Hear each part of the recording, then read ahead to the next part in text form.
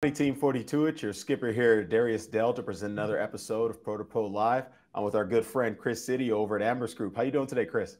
Good, good. Thanks, man. I appreciate you having me on again. It's always a pleasure to have you, man. You're definitely one of my favorite folks in the vol space and one of my favorite investors to interact with in general, man. So for those of us who in our platform that may not be aware of who you are, can you give us a little bit of background of who you are and what you guys do at Ambrus Group? Yeah, absolutely. So I started out as a prop trader. I started out at two different desks, Chimera Securities and Xanthus Capital.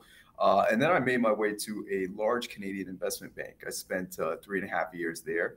Most of my time was as an exotics trader. So I traded exotic derivatives. And then March of 2020 came, and obviously we had a humongous fall event.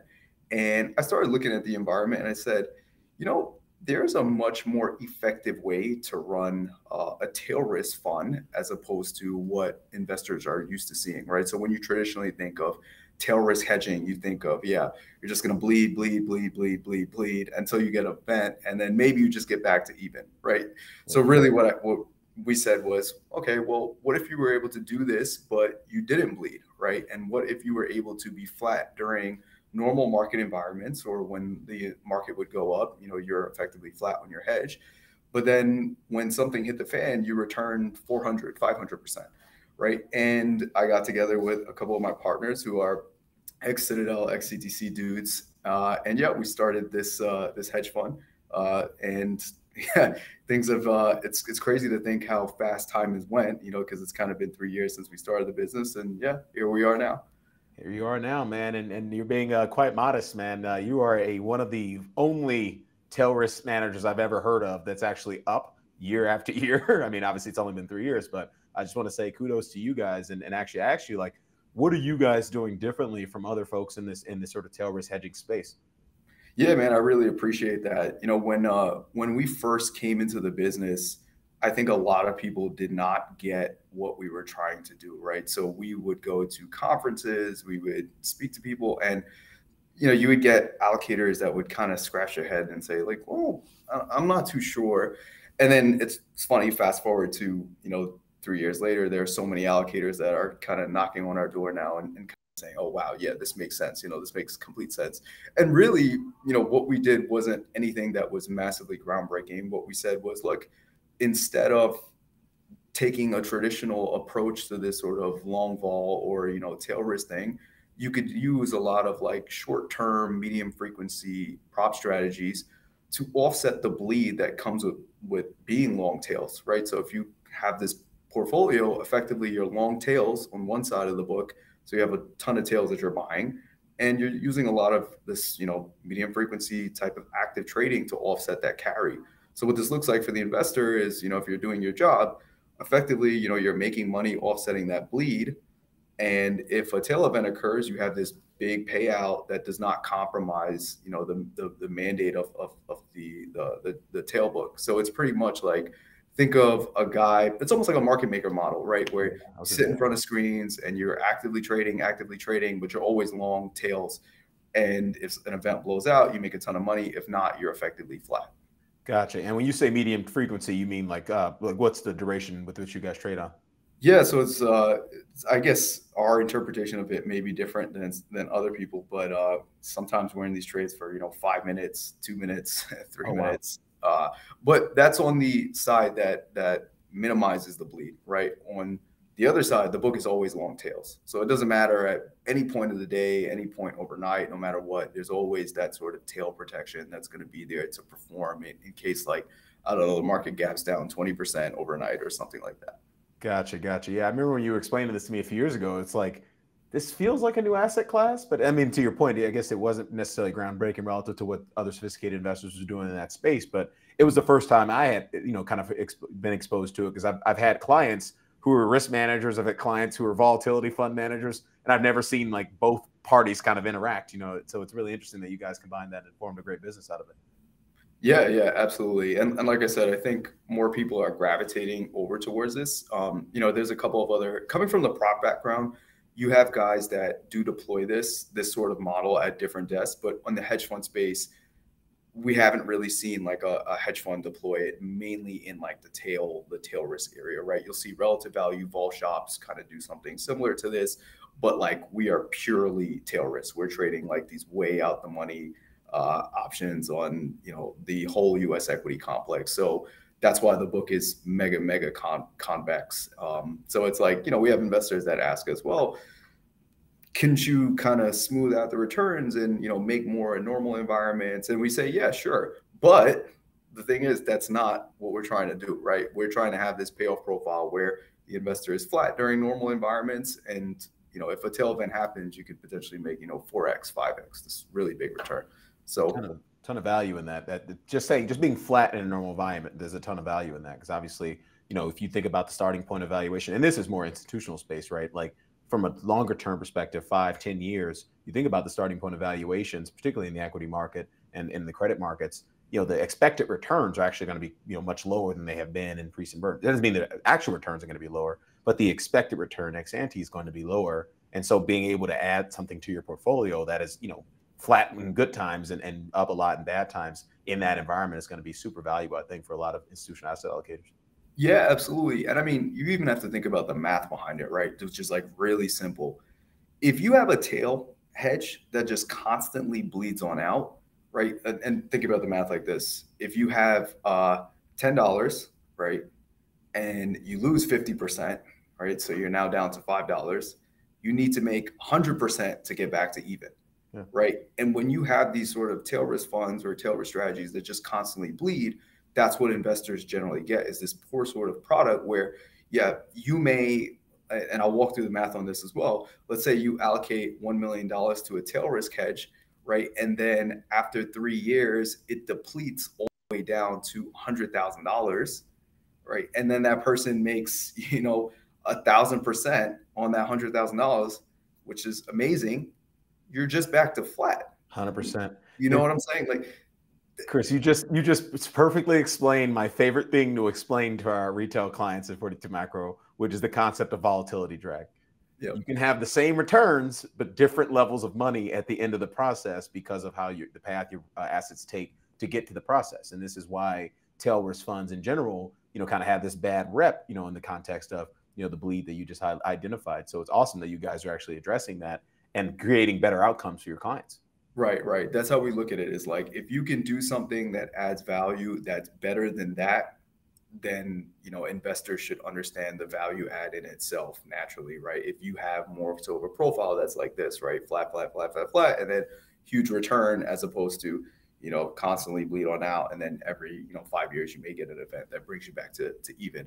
And actually, you know, when you think of just like the tail risk hedging space in COVID, you had a lot of this because, yeah, there were some funds that put up really good numbers, but there were a lot of investors that were really unhappy with the numbers that some of the funds returned, because it's like, well, this is one of the biggest vol events in history. Yeah. And I didn't really make that much money. You know what I mean? Like, it really didn't help my overall portfolio. So that's why, you know, I think this style of tail risk hedging, this unique style of tail risk hedging will probably be more accepted by more individuals as the space develops. It's still in its infancy stage, you know, the tail risk space, as opposed to, you think of something like long short equity has been around, you know, for decades. Like, tail risk hedging, you know, is relatively new in the grand scheme of things. So. That's it. LTCM kind of kicked that off. So shifting gears a little bit, one thing you guys also do at Ambrus Group that I find very valuable for myself is you guys put out these amazing white papers. And I would argue, and this is, you know, just me not even blowing smoke, but I think you guys have taken the baton from Chris Cole, and now you guys are now the key guy to go to for these vol white papers. So congrats on a lot of the research that you guys do there. Kind of what's kind of big top of mind, big thought project you guys been working on lately? Yeah, you know, so I really appreciate that, bro. That means a lot to us because, you know, we take a lot of time and we put a lot of effort into these papers. And yeah, Chris is actually a friend of mine, you know, so he's done really good work in the past on all his research papers, which have helped sort of like pave the way for us, right? So that's really cool to hear that. Yeah, you know, so there is something very interesting that's going on right now in the vol space. And, you know, as we talk about, you and I have spoken about this before, but like, even though I'm a tail risk manager, I'm not a perma bear, right? Like the value of what we do is being able to trade volatility for our clients, right? So you'll get in the tail risk space a lot of like doomsday sort of talk that other vol guys would take, right? And we are more so, the ethos of our firm is more so trading based, right? So I hate touching on this with too much aggressiveness because it feels like, oh, here's another tail risk manager, you know, saying here's bear porn. Yeah, exactly right, exactly. But the real interesting thing has been how we have seen short volatility make its way back into the system at such a rapid rate. That has been really, really surprising. And I'll walk you through a couple of things. So we have this way of tracking net notional vega on the street, right? So that's all the volatility that has been traded, and we kind of break down the directionality component of this. Morgan Stanley actually has a pretty decent way, and they started putting out these charts, I'd say like last year. But more, if you guys don't want to reference our work, you could reference Morgan Stanley's work. And what it shows is that the net notional vega today is higher than it was during January of 2020. And this is really important because when you think of January of 2020, that was a time that was notorious for short volatility. Everybody was short variance swaps, everybody was short volatility across the board. VIX was single digits for a couple of blips there during that January 2020 time. So to think that there are more people that are short vol today than Jan 2020, it's a surprising sort of thing. And this is a byproduct of the fact that the options market has grown so much. So there are some people that would say, well, there's more options traded today, so of course more notional vega would be traded today. But this is where we kind of go a step further. When you look at the price of tail risk options today locally, so if you track this from a local vol standpoint, and what I mean by that is for the listeners is, let's say you do some sort of like floating strike analysis where you look at the VIX 10 delta 1 month call, right, historically, and where has that traded from a local vol standpoint. Yeah. The prices that you're seeing today and the prices you're able to get executed at today is cheaper than any other vol environment that I have seen. So some people may say, well, VIX isn't, the lowest level that it's been, right? And what I would say to that is that locally, where you are able to get executed on these sort of things in the tails, because remember the tails are very, sort of illiquid. Yeah. It's just never been a time like that in previous history. And the reason why is because the appetite for tail selling is back, right? So we have noticed more institutions that are asked to sell tail options, right? And I'll give you guys just a little more context from our standpoint. We are plugged in with different brokers where, we voice trade with certain people on the street. And for the last, 3 years, if you call a broker and you say, hey, can you get me somebody that sells me these tails? They're going to laugh at you, right? They're going to be like, no, people don't sell tails anymore. You're crazy, right? So that's been like the narrative on the street. This year, you are starting to get more of those natural axes where people are more inclined to sell volatility and sell tail options specifically.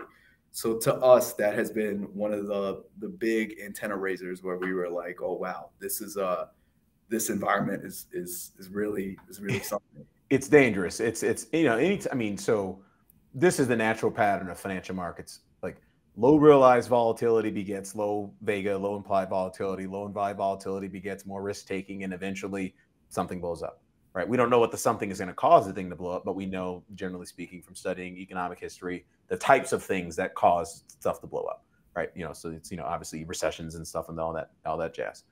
In terms of like, kind of a couple questions on what you said earlier, like you mentioned like the tail, transacting locally at these tails is just as cheap as it's been in a really long time. Is another way to measure this? I don't know if I'm saying this right, because this is what I call it, but like I call it put skew, like looking at the spread between like 25 delta puts and 10 delta puts. Are you effectively saying like that's as low as it's been in a really long time? Well, when you look at measures like that, it gives you an understanding to know that like, okay, vol is low, right? Skew is low, vol is cheap. You could do like sort of like a naive sort of sort of look back on like VVIX, which is like the vol of vol, so that tracks like VIX, right? So there are metrics that you can do that will give you an understanding to know that vol is cheap. But finding out how cheap the tails are, or if there is a natural supply of tails, the only way you'll be able to figure that out is if you go out and you're executing on that, right? Because, you know, the tails are pretty liquid. So you may be seeing, you know, a 5 or let's say a 10 vol by 15 vol, right? But the actual execution, you know, may be closer to, you know, 11 vol or something like that. So what we're trying to say is that, you know, the level of VIX is low for sure. I mean, today we're getting a little bit of a vol pop, but before that, you know, the level of VIX is low. The level of these other metrics is low, but we have not seen a time where locally in the tails, you are able to execute at these prices that you're getting. So that's really, you know, the more shocking thing for us. But yeah, you know, there's many different ways where you could measure vol. You could say, I'm going to take the at the money, you know, divide it by, you know, the 25 delta put or something like that, or, you know, the 10 delta put, or vice versa, you know, divide the other side.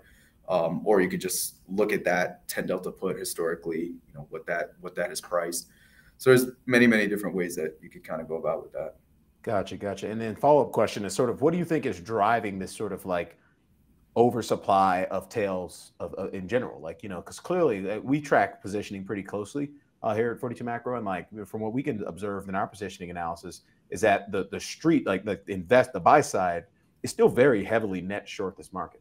When you aggregate non-commercial net length of futures options market divided by open interest across all equity instruments, it's only in the 17th percentile in the historical time series going back to 1998. And so it's you know, very clearly like this net short bias. Is there something on the other side of that that's like sort of offsetting that, or like where is this sort of like, who is selling all this tail, all these tail hedging?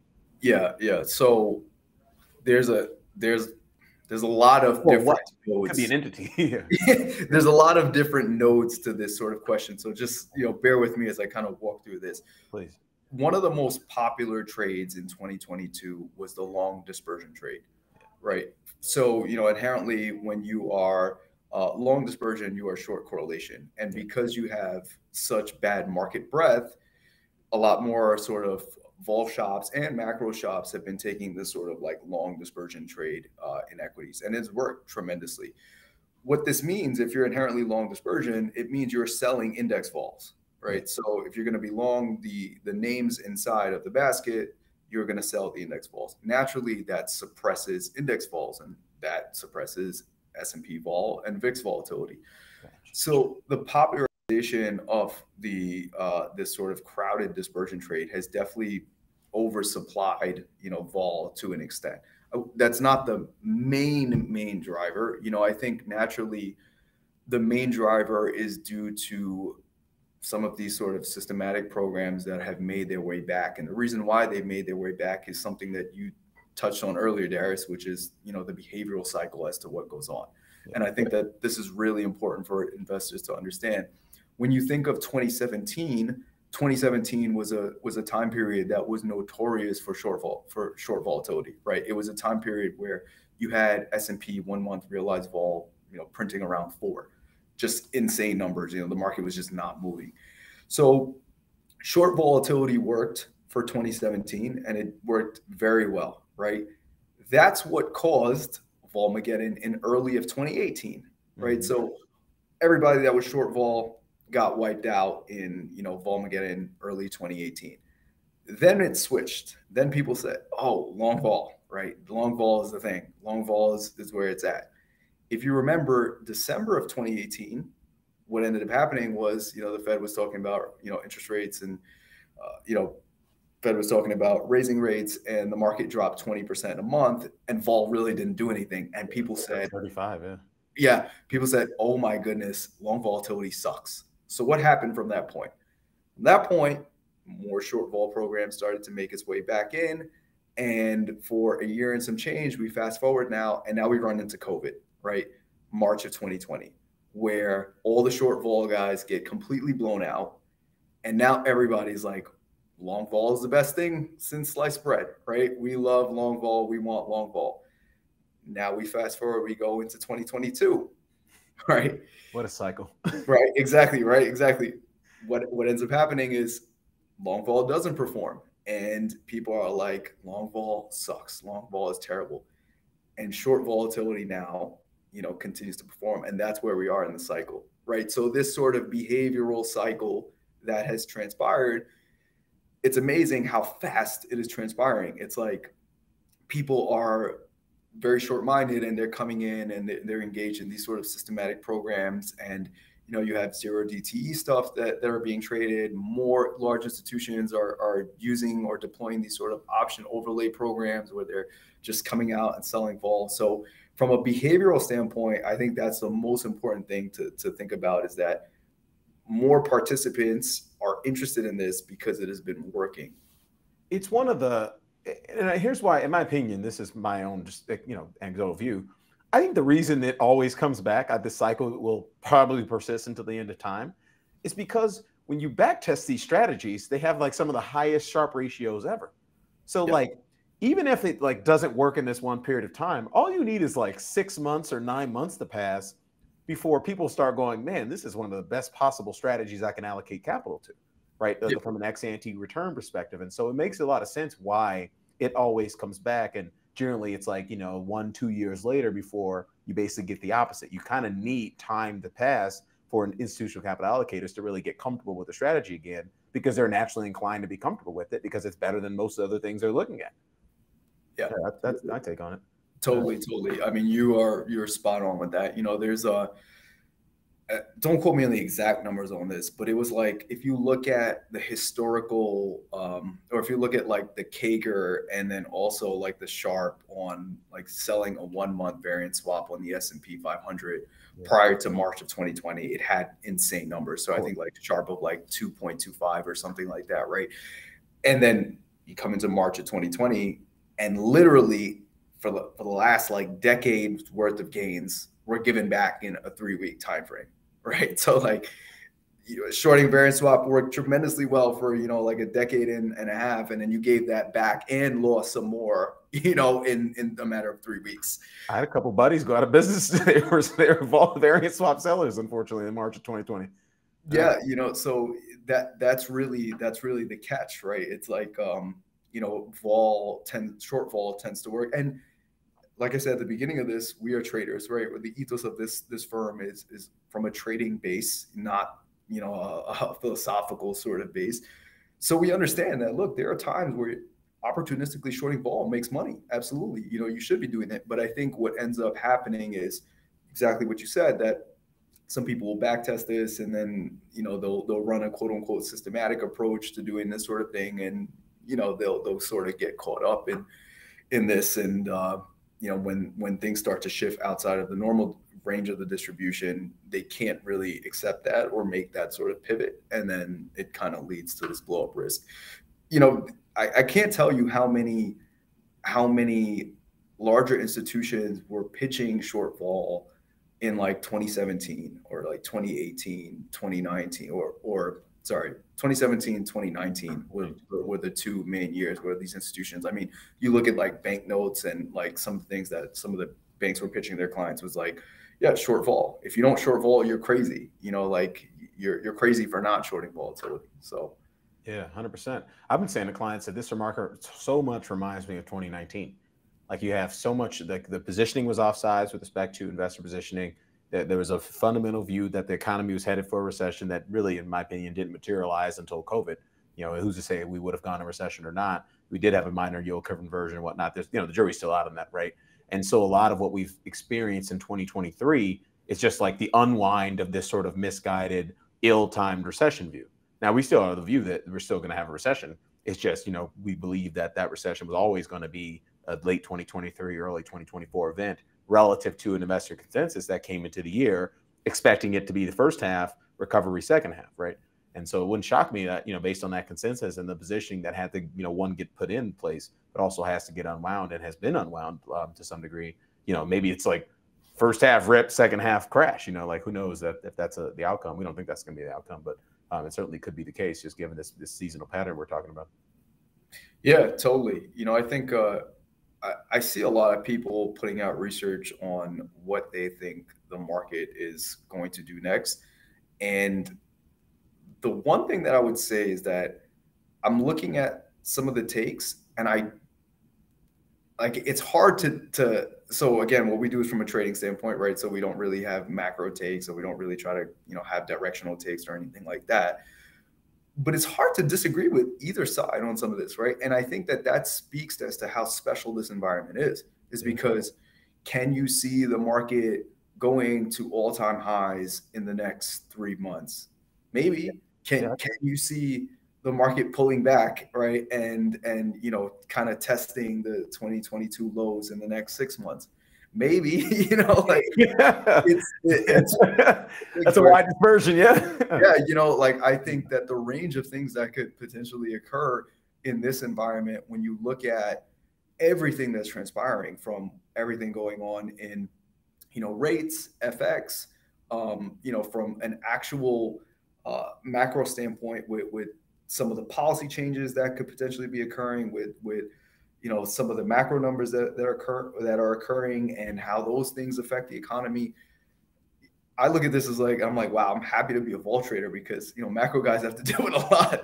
You guys got to kind of juggle a million things right now in this environment, which so many things that are swinging and pivoting. Yeah. I mean, you get our research, right? Like you see every month, our macro scouting report's 100 slides. I wish for the day where it's 60 slides, in a bottom of the recession, it's just blue skies ahead, Fed's cutting, doing QE, that deck's going to be 50 or 60 slides. But really for the last year and a half, it's the range of the distribution of probable macroeconomic outcomes is very flat, has been flat for a considerable period of time, maybe with the exception on growth, because we've been slowing really just from a growth perspective, really primarily since first half of 2021. So that call has been easy, but getting the recession timing call right, getting the ebbs and flows of inflation right, and really understanding the Fed's reaction function to it, because it's kind of evolved a little bit a couple times throughout this process. That's all been very difficult, and you've had to kind of do a lot of longer term time series analysis to understand what the probabilities of that distribution are. And who's to say if we're even correct? But I do think we're doing a better than bad job of helping investors stay with that. I'll follow up, and because you kind of Colin, if you can throw this these slides on the page, I just want to kind of get your take on this, Kris. And so we mentioned this, and so here's my we try not to do crystal ball predict every wiggle in the stock market analysis. That's not our role. It's not our business here at 42 Macro. Our business is helping investors kind of manage macro cycle risk broadly. If the market's about to crash, we want to make sure you're positioned defensively. If the market's about to rip, we want to make sure you're positioned offensively. What the market's going to do over the next 2 to 3 weeks, we have tools for that, but that's not our primary responsibility. And so, if you think about putting my crystal ball hat on here, I could easily see whatever we're experiencing right now, this correction we're experiencing right now, to be the sort of bear trap that creates the blow off top that creates the crash, right? And so, and this is how we can get to that, so this is our aggregated positioning metrics. We track all these statistics on a daily basis in our lead off morning note. All the stuff we get from the CFTC commitment is a commitment of traders report. This is aggregated non-commercial net length as a percent of total open interest across all the markets that feed into those particular asset classes. As I mentioned, we're in the 17th percentile for U.S. equities, very low. Cash is very high, so it's at a level. We're raising cash at a level that's historically consistent with longer term market tops. If you look at AI bulls, bears, or AI bulls minus bears, or AI bulls, you look at the skew index, you look at the level of realized volatility, we are sort of at levels that are historically consistent with market tops. So I could easily see this being a pullback that kind of leads you into okay, everyone put the bear trade back on, that ultimately gets unwound into a blow off top that allows for the market to really crash the same way that we saw kind of in March of 2020. And the reason I say that is because we know that kind of the final 3 months leading up to a market peak ahead of a recession, because we still believe a recession is a high probability event materializing sometime between October 1st and March 31st. That's about as narrow as we can get that forecast range too. And so it could be October 2nd or March 30th. I actually don't know the answer to that, but we think it'll materialize sometime in that window, which suggests the market's likely to peak sometime in that window as well. Historically, that's been the case. Market tends to peak very coincident with the kind of the peak in the employment cycle. And what we find is that in the year leading up to market recessions, S&P's very strong performance, 16% median return with an interquartile range of +14 to +20%. But what we also know is that in the last 3 months, you get more than half of that year leading up return. And so if you think recession's probably sometime in the beginning of next year, maybe even the latter part of Q1 of next year in terms of when we start the recessionary process, that's saying that the market could easily peak in December or January. And if this market peaks in December or January, people are going to short the lows of the summer lows that we're going to experience here and get absolutely royally squeezed into the highs. And that, in my opinion, is likely to create the actual, kind of what we call phase 2 credit cycle downturn that's going to get you guys paid in Ambrus. Yeah, that's a very, very valid point. And like I said, I find it very hard to disagree with takes like that. I think that that's very, very feasible.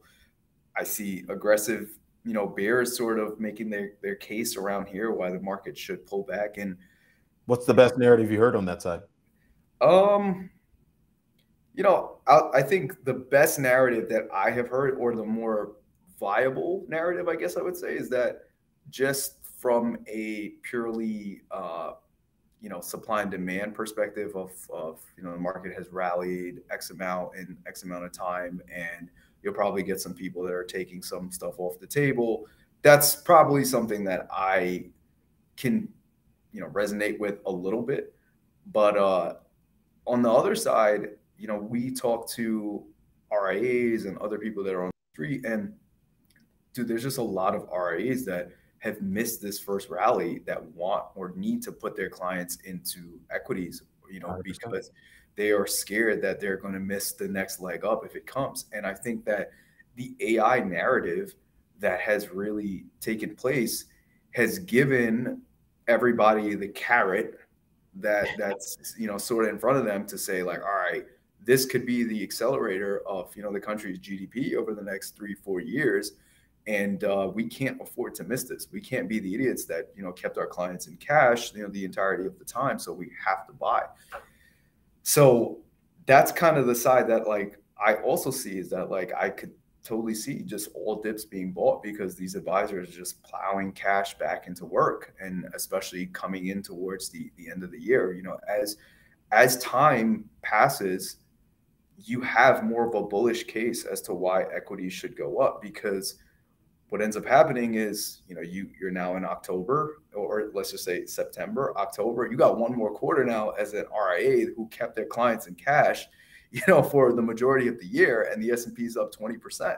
Yeah. You're gonna have to get them. You're running the risk of losing your clients if you don't get them in.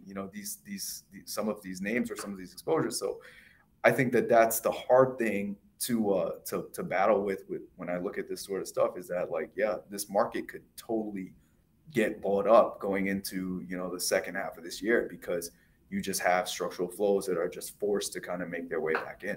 100%, man. That's our view. I mean, exactly. Like, if we didn't have the positioning dynamics that we're observing in our metrics right now, I would say, yeah, like, what's the point of trying to play for the last, I don't know, call it 5% up move in the market? Like, if you see 5% upside and 20 to 25% downside, that's a terrible risk reward trade.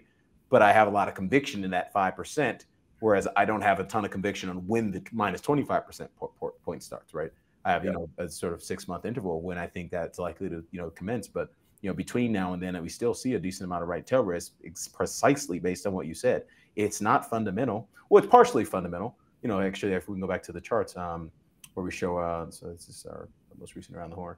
Yeah, so this is our weekly presentation where we show our weather model is actually, the market has now casted, or not the market, the economy has now casted itself into what we call Goldilocks.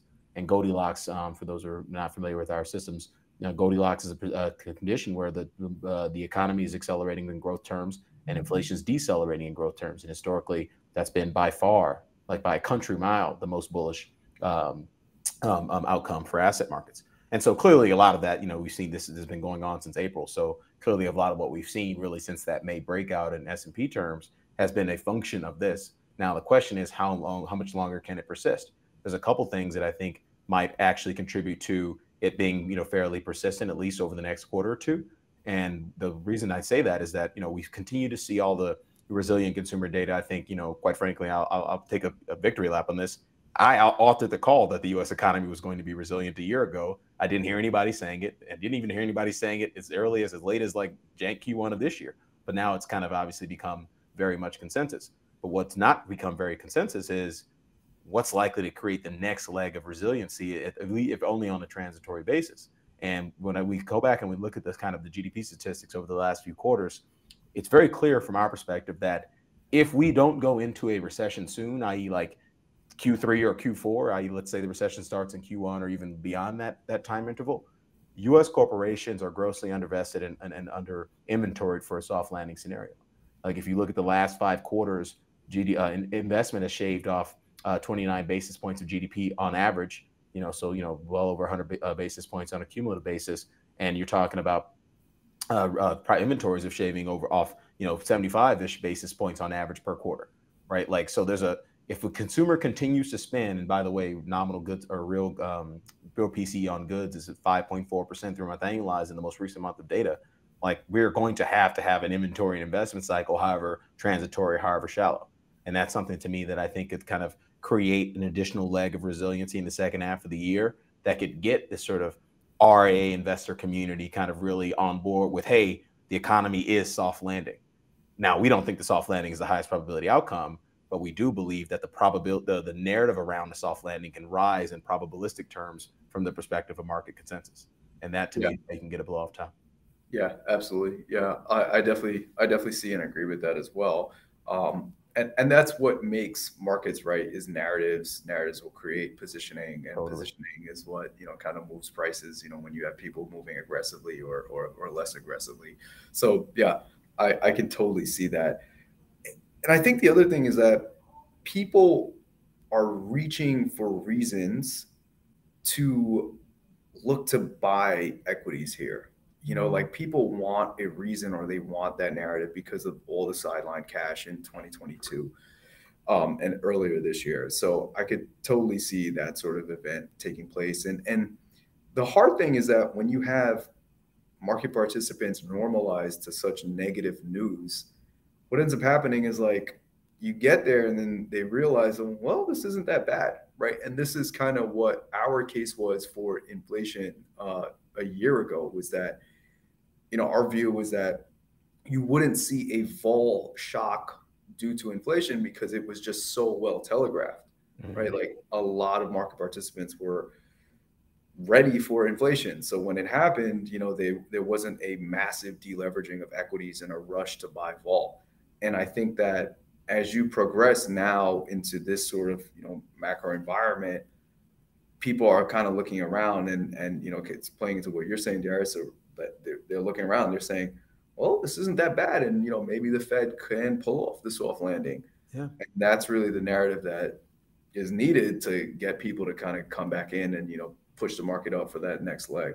And I pity the investor that buys the high chasing that. Because again, I think it's better to buy it sooner rather than later, right? And that's kind of the nature of the beast, right? Like I like in the next like 3 or 4 months to like Q4 of 2019 and to all, from like October of 2019 through like January, February of 2020, right? Like I think it's going to be like transitory soft landing, right? Because we did, if you go back and we study our grid process back then, we were in like what we call inflation, that's growth trending lower. We went from inflation, growth trending lower, inflation trending higher, to deflation, growth trending lower, inflation trending lower. But in the fourth quarter of 2019 and into the first couple of months of 2020, we saw that we transitioned to reflation, growth and inflation trending higher at the same time. And that obviously from a backtesting standpoint, is a much more risk on type of environment. And so I could easily see like a few months, like this Goldilocks, this transitory, sort of this now casting success of Goldilocks that I've just highlighted. What if that continues? Give me like 4 or 5 more months of that. Everyone's sucked into the soft landing trade. People have sold as much vol as they possibly can. The capacity of these strategies is maxed out and everyone's on one side of the boat again, just like they were in January 2018, when at the time we said everyone's on one side of the boat. It's very similar. I think to me, it's a lot of similarities. Nothing's ever the same in financial markets, but the longer you do this, the longer you kind of, are diligent about studying these processes and business cycles and market cycles, the more you can start to see some things line up. Yeah. No, absolutely. Yeah, I think behaviorally from, what we could speak to in the vol complexes, we believe that that's where we are in the cycle, that, the next sort of bigger vol event that occur will be much more reflexive. And, if you follow me on Twitter, I talk a lot about the spot vol beta, right? You'll see like, recently I've been talking about this a lot because the spot vol beta has been changing. We actually wrote a paper on our website that talks about the changing spot vol beta in the VIX complex. And really what this means is for every 1% move in the S&P, what does this translate into vol points, right? So, for listeners, they could think about this like this, where, like let's say the S&P drops 1%, you may get VIX going to, 20, so 15 to 20, 5 vol point move. And there may be times where the S&P drops 1% and VIX may go from 15 to 16, only a 1 vol point move, right? So that sort of reactiveness, it's not stagnant, it changes, right? And what our thesis is that you're in an environment where you're going to see much more suppressed vol and much more elevated vol during those moments of market stress. So a lot of people saw 2022, right? And they said, yeah, long vol sucks. It doesn't work anymore. Like VIX is broken. You'll never see it go above anymore because of zero DTE options and whatnot like that. And they're just, I couldn't tell you how much, they're extremely wrong on that view. And really this year is affirmation to our thesis, because you saw vol get crushed down at a level that you haven't seen at that rate. You haven't seen, right? So it's like spot vol beta just went down in a straight line. It's because so many people came in to sell vol. So many people aggressively came in to sell vol. And we think you're going to see the same thing on the way up. When, vol starts to explode on the way up, that strength is going to be much, much more stronger than people anticipate. So when we look at the environment and we look at how many more participants are trading, U.S. options? How many more participants are trading U.S. options towards selling vol? And the reactiveness of what can come from that during the next event, whether it's, 3 months, 3 years, from now, whenever the next sort of real vol event is, our belief is that you're going to see that sort of real vol move and that blow off, because structurally this vol market is really, really changing. And it could lead to that more sort of bigger vol events than people kind of anticipate. That makes a ton of sense, man. That's awesome, brother. We'll wrap it up there, man. You've been super generous with your time. You're one of my favorite people to connect with and talk to. Like, I always geek out on this stuff, and I learn a lot whenever we connect. So, man, thanks for your time. Where can we send folks to come find you? Yeah, you guys could find us at ambrusgroup.com, or follow me on Twitter at KSIDIII. And Darius, the feelings are mutual, brother. I don't have to tell you. It's always a pleasure chopping up this stuff with you. Absolutely, man. It's also another blessing being with another Christian brother as well, man. It's trying to carry the flag out here for us both. It's great to see you, man. Absolutely. Well, we'll wrap it up there, everyone. We'll catch you back here next month with our friend Nick Hilaris. Cheers.